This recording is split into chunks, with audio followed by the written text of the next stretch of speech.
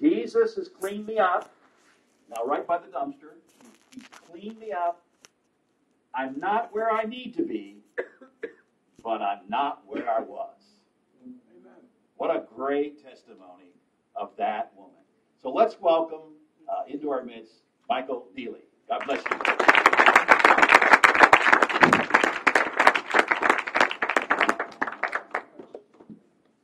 Bear with me for a moment here.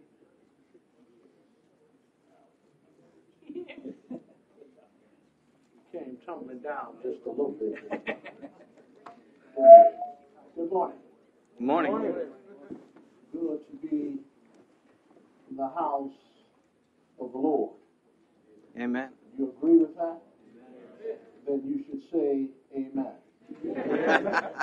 Amen.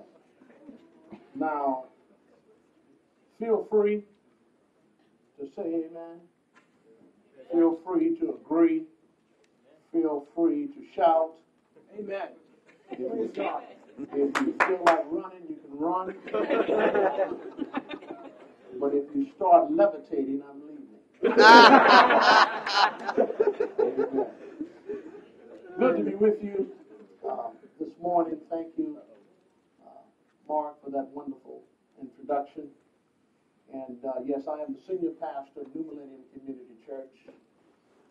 Joined the CNMA in 2003, and we planted New Millennium Community Church in Tampa in September of 2004. And if you remember anything about 2004, that was the year of the hurricane.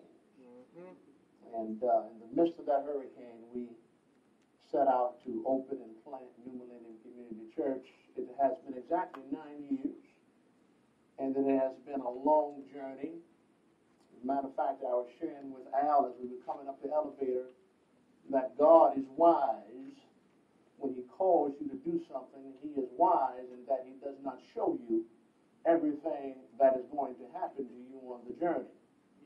Because if truth be told, if God had showed me everything that was going to happen on the journey, I probably would not have gone on the journey.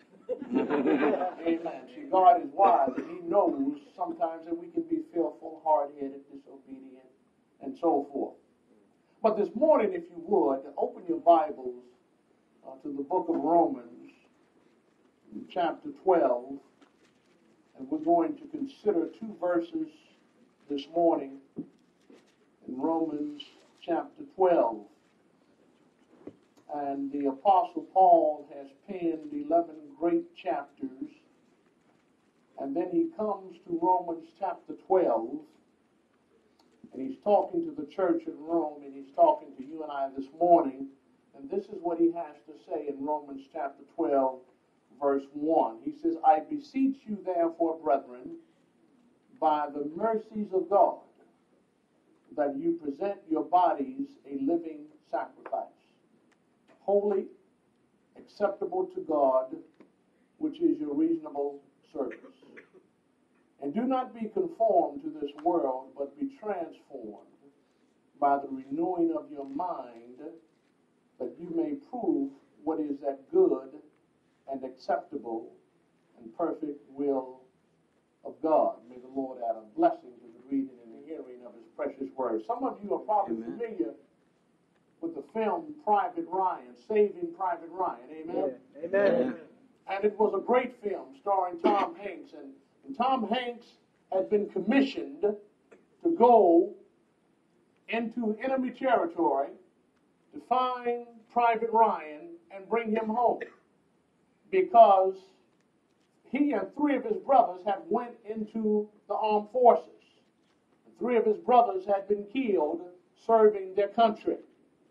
And so to ease the burden of Private Ryan's mother, it was determined that they would go and bring Private Ryan home and send him home to be with his mother.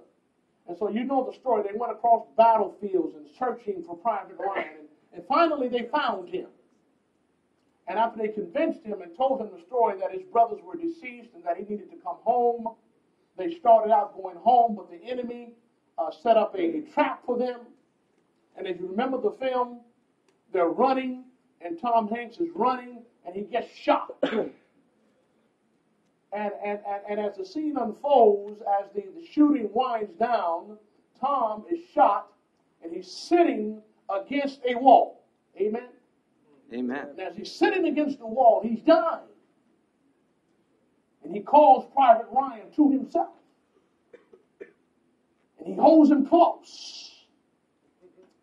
And he gives him an exhortation, an admonition. And he draws him close and he whispers in his ear, earn it. Live well. Are you with me? Amen. You see, because Private Ryan had been given mercy. He had been given a second chance to go home, unlike all the other men there. And so as Tom Hanks is dying, he says to him, you've been given a chance that the rest of these men and women do not have. So for the rest of your life, act like you deserve it. Earn it. And so in our text this morning, I want to talk to you about an intelligent response to God's mercy. I want to suggest to you this morning, just as Tom Hanks gave Private Ryan an admonition to live well, we have that same admonition from God's word today, to live well. Amen. Paul says, I beseech you therefore, brethren, by the mercies of God, that you present your bodies a living sacrifice, wholly acceptable to God, which is your reasonable service. Paul says, listen, because of God's mercy, and I don't know about you, but I'm thankful this morning for God's mercy. Amen. None of us would be here today without God's mercy. And Paul has wrote 11 chapters about God's mercy. He has talked about how the heavens declare the glory of God and how creation shows that there is an awesome God who created this universe. He talks about the fact that while we were yet sinners, Christ died for us, the ungodly. It was God's mercy that saved you. And you and I must never forget that in and of ourselves, we have nothing righteous in us. There's nothing good about this flesh.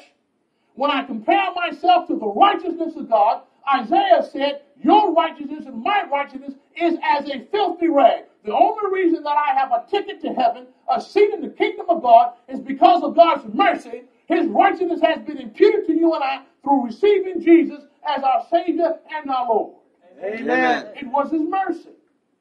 I'll tell you a quick story. I was raised in a Baptist church in Chicago, Illinois. Went to church for 18 years. Amen. Amen. Sang in the choir. Sang Amazing Grace. Sang Somebody Bigger Than You and I. Didn't know Jesus from a hole in the wall. I was not saved. I had been dipped and tipped and baptized more times than you can ever think about. Amen. I was a sinner hell-bound on my way to hell. And I remember, when I look back at my life, man, it's all mercy. But I'm thankful that I had a mother that said, no matter what time you come in at night, Sunday morning, you're taking your behind to church. Amen? Amen. And I remember one night, I was at my friend's house. I was probably 19 years old. And we were sitting around a card table with what they call a bong. Some of y'all know what I'm talking about. Yeah. Amen. For those of you that don't know what a bong is, but a bong is a bowl with several hoses attached to it. And there were four of us. So the bowl had four hoses. And I was sitting here. And Durham McClinton was sitting here. And by the way, I grew up in a beautiful neighborhood on the south side of Chicago. It doesn't make a difference how beautiful your neighborhood is. When sin enters in, it brings destruction. Amen. And we sat there over this bong of marijuana, cannabis, doobies, blunts, whatever you all call it today. Amen. And I remember the conversation like this. Everybody has a hose.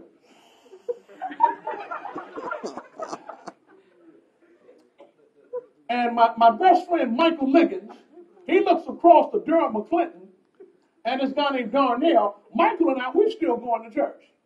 Not saved. And Darnell and Darrell don't go to church. So Michael looks across the girl and said, "Girl, you know you and Darnell, when y'all die, y'all going to hell."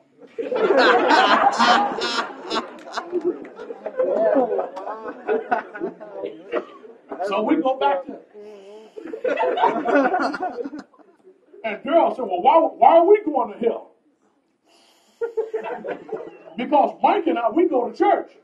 Y'all don't go to church, so y'all going to hell. He looks at me, "Ain't that right, Mike? Your brother preacher, you tell him." And see, my oldest brother had went into the army and given his life to Christ. He got saved when he was in the army through the Plymouth Brethren. And I'll never forget the day he came home. He wrote us a letter, and I read this letter, and I sat in that Baptist church for 18 years and never heard the gospel. I heard about hell and heaven, but I never heard the gospel. And my brother wrote a letter home full of the gospel, and I thought, this is strange stuff. I've never heard this stuff. I told my mother, I said, Winfred has gotten caught up in some cult. Probably some of them bald-headed, Hiroshima dudes and passing out flowers and roses and stuff. Winfred lost his mind. And he came home from furlough, I'll never forget it. The doorbell rang. And I ran, and I opened the door, and there he stood. And it was like Moses coming out of the mountain. And I'm serious. I mean, dude's face was glowing. And it had nothing to do with the moisturizer cream he used. Dude was glowing. And you have to remember, I grew up in the 70s. Big, huge afros. I know they're coming back. Amen. But no matter what I do, and no matter how full of the Holy Ghost I get, I'll never get my afro back. Hopefully when I get to glory, the Lord will give me one back. And, you know, we wore big platform shoes. Bell, swinging bell bottoms, slice your ankles. Long, bitty coats with fur on the collar. And there he stood in a regular pair of pants and a shirt. I couldn't believe it. And so he comes in the house. And I'm thinking, man, this dude has changed. Something happened to this man. And he says, and I said, Winfred, that's great that you got saved, but where are your party clothes at? He says, Michael, I've led you in sin long enough. I took all of my party clothes, I put them in a barrel, and I poured kerosene over and I burnt them all up. I'm like, you did what? Dude, I could use them clothes.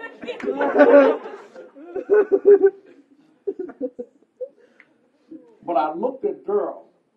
I looked at my friend Michael as we were sitting across that card table, still smoking out of this bong. And I said to him, I said, according to my brother, that's not true. All of us, if we die without Christ, we're going to hell. And you know what happened after that? We went back to smoking. Now, you see, what I'm saying to you is that it was only God's mercy that spared me. And I'm going to cut through March 30th, 1985. I was sitting in a station wagon with my oldest brother. It was 5:10 p.m. And my oldest brother, who's now saved several years, and God had been working on me. I mean, when the hound of heaven is chasing you, man, he chases you. I could go nowhere without some Christian running up on me, handing me a gospel tract. Jesus loves you. And I'm dodging Christians everywhere I go, man. God is just hounding me. The hound of heaven is chasing me down. And finally that day in that blue station wagon, March 30th, 1985, 10 minutes after 5, my brother looks at me and he says, Michael, when are you going to give your life to Christ? And I want to tell you something. I can't explain it except that God spoke to me, and I heard him say that if you don't give your life to me today, right now, I'm going to leave you alone. And I bowed my head. I gave my life to Christ. Lord, I am a sinner. And I cannot save myself. And I do deserve hell, death, and everlasting punishment. But I believe that Jesus Christ died on the cross for me. I believe that you raised him from the dead. Father, forgive me for all of my sins. I bow down and give my life to you. In Jesus' name. And I opened my eyes and I looked at my brother. I said, now, is that it? And I'm serious. He says, well, if you believe that with all of your heart, it's true. And see, there was a witness. There was a witness from heaven. You see, I knew that this was real. And that night, I talked to the Lord for the second time. I talked to him that time in the sinner's prayer, but that night before I went to bed, I went into my bathroom and I closed the door. And it was like the bedroom, the bathroom ceiling just opened up. Are you with me? Mm-hmm. And I said, Lord, I've been living for the devil for 27 years. And I want to live for you. So whatever you have to do, God, make me a great Christian. I don't want to be mediocre, because I was not a mediocre sinner. Amen. Amen. Amen. Amen. You see, when I believed in sinning. And when I'm going to sin, I'm going to sin for real. I'm not going to mess around with it. Amen. Amen. And so when I read this text, it seems logical to me that because of God's mercy, because while we were yet sinners and Christ died for you and I, the ungodly, you and I are to present our bodies a living sacrifice, holy, acceptable to God, which is your reasonable service. It's logical. It's highly logical. It's an intelligent response. It makes sense that if Jesus Christ gave his life for me, the only intelligent, reasonable response would be for you and I to give our lives completely to him and to not become, not second step, not half step, but to come all the way, whatever it takes, to live for the glory of God. Your body is a living sacrifice. Now, we can go into all the details. But suffice it to say that your body is not your own. You have been bought with a price. Not with corruptible things such as silver and gold, but with the incorruptible, precious blood of the Lord Jesus Christ. Amen. Amen. It costs something for God to save you. And my reasonable response is, Lord, here am I. Make me and shape me and mold me after your will while I am present, yielded, and still. It's reasonable. My life ought to be holy. I tell people all the time that you may call me Saint Neil. Amen. You see, because when I gave my life to Christ, God turned me into a saint. Now, positionally, all of us are saints. Amen. Amen. Now, you may look in the mirror and say, well, preacher, I got some issues with this sainthood stuff because I may be a saint, but my life is not reflecting anything saintly lately. Amen? Amen. But positionally, you and I are saints. What Paul is asking us to do is to live out our position, to live it out, to bring it into our everyday experience. And so holiness must mark my life. Now, we all know about the process of sanctification. You know, you're building under construction, and every day as you stay on this side of eternity, God is shaping you and molding you. But we ought to be able to look back on October of last year and say that here I am today, I'm better than I was last October. Amen. You see, the process of sanctification is taking place. And holiness is beginning to mark my life more and more and more. Verse 2. Do not be conformed to this world. This world, especially today, has changed. Amen. Right here in our own country. This world is trying to shape us, to mold us into its image. And the problem in Christianity, one of the problems, is that we are allowing the world to creep in and to mold how we think. We're allowing the world to actually tell us how to interpret Scripture. Are you with me now? Yes, sir. Paul says, do not be conformed. Do not allow this world to shape you and to mold you into his own image. About 8 months ago, I invited a lady to my church. She's probably in her early 40s. And we talked for about a half hour. And at the end of the conversation, she says to me, she says, now, Pastor, I've got to tell you something. I'm gay. I wasn't sure. I was kind of iffy, you know. I said, okay. She said, so does the invitation still stand? Absolutely. Absolutely. Because God loves her, does he not? Amen. Amen. She came to church for 7 weeks in a row. We loved on her, welcomed her. You know, and she was having a good time every Sunday morning. You know, because we rocked the house in New Millennium, by the way. Amen. I don't believe in dead church. Amen. Amen. Jesus is alive. I need to act like it on Sunday morning. Amen. Amen. So she was having a good time. Finally, the 8th week, she said to me after church, she said, Pastor, I'm thinking about joining your church, but I need to talk to you first. I said, come on in the office. Her name is Abby. And Abby is a wonderful person. I really grew to like and care about Abby. And Abby had been molested as a little girl. Raped by a deacon in the church. Concluded that men were evil. I'm giving you a short counsel of how she ended up in that lifestyle. She says to me, she says, Pastor, I love your church.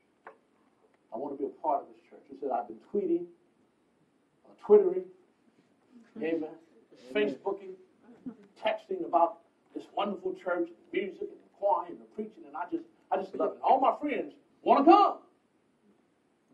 She said, now, but Pastor, I got to tell you something. All of my friends are gay. I said, okay. He says, well, they have one question before they come. And the question is, will they be accepted? I looked at her, I said, Abby, have you not been accepted the 7 weeks you've been here?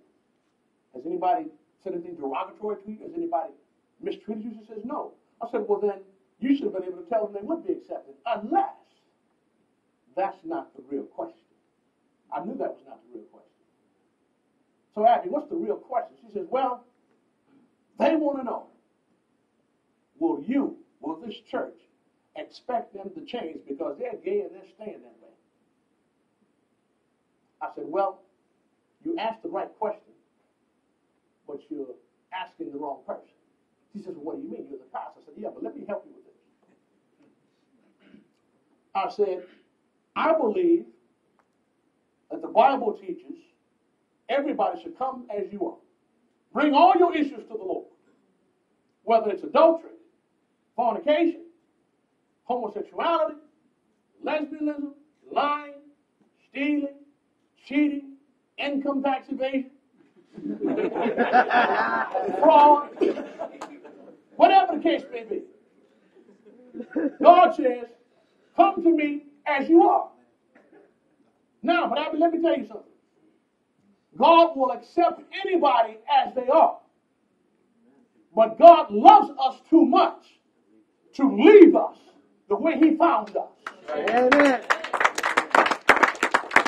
So my answer to you is that God expects any behavior that we bring to him when he saves us, if we claim to know Jesus, God expects any behavior that is contradictory to his word to be put on the altar of change. And the power of God living inside of you, with his word applied to your life, will bring about the necessary change. So the answer to your question, Abby, is that God expects change. She looks at me and she says, that disappoints me. I said, why? She said, because I really thought that you were the pastor that could lead the LGBT community out of the wilderness. I'm thinking, is that a compliment? What do you mean, lead the LGBT community? Well, we just want to come and worship. We want to stay the way we are. We just want to come and worship. And I've been telling people, I think I found a pastor that would just allow us to come and worship. I said, you can come. But I'm telling you right now that all sin, any kind of sinful behavior, God expects change. And I expect, New England will always expect what God expects.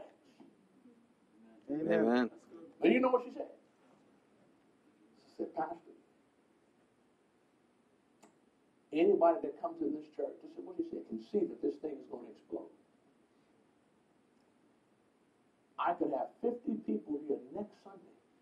And she said, let me tell you something, Pastor. They got dollars. And I'm sitting over here broke as a doornail.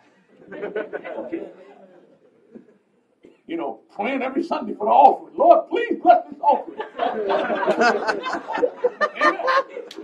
I'd like to move on and pray for something bigger than that. God is not so fit. So every Sunday we cry out to God for a good offering. And now, you know where my mind went? My mind went to Matthew chapter 4, when Jesus was in the wilderness. I said, now Satan is taking over this conversation. You see, because she says, Pastor, she said, I tell you what, they got big bucks. In a year, we could build you a building. I'm like, okay, Satan, you need to get up out of my office. You see, because now he's appealing to one of my weaknesses where we are. See, we're struggling. He's appealing to me. And I said, Abby, I'm sorry, but my position stands. You see, the world is trying to get us to conform. I want to challenge you today.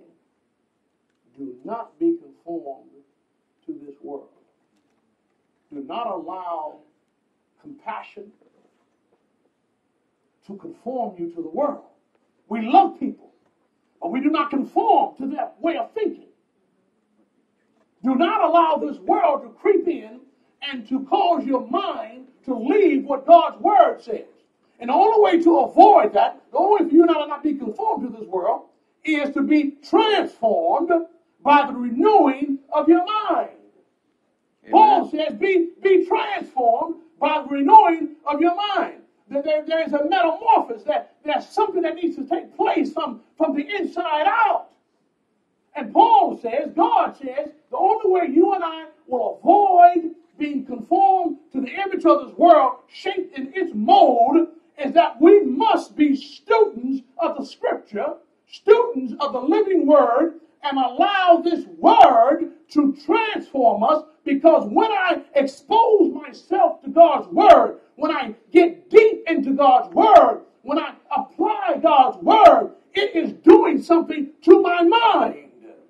Amen. And I must be careful what I take through my eye gate, because what I take through my eye gate affects my mind. So as a man thinketh, so is he.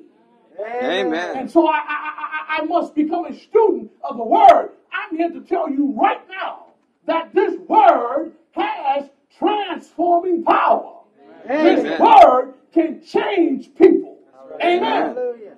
This Word has changed me. I am a walking, living, breathing witness because of the transforming power of God's Word. It renews the mind. It reshapes the mind. And what happens sometimes is that we become neglectful of God's Word. That's right. Unless I'm preparing for class, I don't need the Word. And even sometimes as preachers, we get caught up in simply preparing for a sermon and forget about our own devotional life and our own need to continually be transformed by the power of God's Word. I've in the last year or so, I have been challenging my people to begin to pray God's Word. You see, I'm not a name it, claim it kind of guy. If that's the case, we'd all be rich. Amen. Because I claim $1 million tonight. Claim it on my way home when I leave here. Amen. Amen. But I do believe that I can name and claim God's Word. God is not a genie in a Bible now. Rub it 3 times and get what you want. But I can speak the very breath of God into my situation, because this book is the very breath of God, and therefore I can pray God's Word into my situation, into my life. Amen. Amen. Faith comes by hearing by the Word of God, and sometimes I come to a place where I need to hear my own voice speaking God's Word. It has an incredible impact on my thinking. When I begin to speak God's Word aloud, sometimes you need to pray with your eyes open and pray God's Word. Unless you memorize it from Genesis to Revelation, I need to talk to you. Amen. Because you got a secret. We can make some money off of that.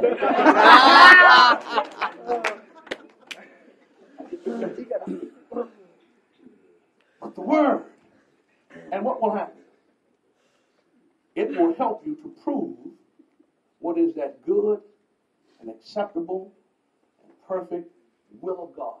We spend way too much time. Oh, I just don't know what God's will for my life is. I just don't know. What do you mean you don't know? You can't figure out your whole life. But I know what God's Word says. You see? And if I'm just true to what God reveals to me in His Word, then everything else will eventually fall into place. Right. It's like driving on a dark street at night. And the headlights, you can only see so far. Amen. GPS says go left. Or when you go left, you see something else. And the further you go, you see something else. God's will for your life is like that. But I must be true to what God reveals to me in His Word. God says my life is to be holy. God says I'm to spend time in His Word. I'm to be a man or woman of prayer. I am to love people. I am to not be ashamed of the gospel. For it is the power of God unto salvation for all those who believe. Romans 1:16. Amen? Amen. That's God's will for my life, that I live for Him. And how that fleshes out will be determined as you keep moving in the way God is leading you. Then you will be able to prove that good and acceptable will of God for your life. Amen? Amen. Amen. Now, in closing, some of you are probably too young to remember that sitcom called Family Matters. Woo! Amen. You know the characters: Carl Winslow, Yeah. Eddie Winslow, Yep. Harriet, Yep. the lovely Laura, Yep. and the star of the show, Steve Urkel. Hugh Urkel. Woo! Amen. You know Urkel was a bumbling chucklehead. Yep. Can I just tell the truth? Amen. Walking around like this. Amen. Did he not? He did. And was always stumbling and fumbling, knocking something down, breaking tables, food everywhere, experiments going wrong. Every time you see Steve Urkel coming, you just want to run. You just want to hide. Oh, Lord, here comes Urkel. Something about to happen. Amen. Amen. And sometimes you just got sick and tired of Urkel. Because every time something happened, did I do that? Yeah, you did it. Who else did it but you? Amen. But let me tell you something. Stephen Q. Urkel was a smart dude. And if you remember, he built a transformation chamber. Yep. Amen. Amen. And he built this chamber. And he created some magic elixir. And he took this cool elixir. You know, Lord didn't want to have anything to do with Urkel. And so he took this cool elixir and poured it into this transformation chamber. Amen. Amen. And he stepped inside this transformation chamber. Did I do that? Big stupid glasses, goofy as all good get out. Amen. And he pulled the lid. Dong, dong, dong. He went in like this and came out like this. What's happening there? Amen. He walked into the living room. He saw Laura, and he stepped around her like this. Yeah, man. It's your fine self. he went from Steve Urkel to Stefan. He was transformed. Are you with me? Amen. You see, I want to suggest to you that this Bible is a transformation chamber. Amen. Are you with me now? Amen. And if you step into this transformation chamber every day, you will go from a bumbling, fumbling, willfully concentrating Christian to a man or woman of God. And you'll be able to walk in any situation and say, Lord, Lord, is my Savior. And I'm going to tell you what happens. I didn't do that. Are you with me now? Amen. If you believe it, give God some glory in the house. Yeah. If you want to be transformed, give God some glory in the house. If you believe that these words have power, the power to change lives, make up your mind. Make up your mind that from this day forward, I will not be ashamed of the gospel, for in it is the power of God unto salvation for everyone who believes.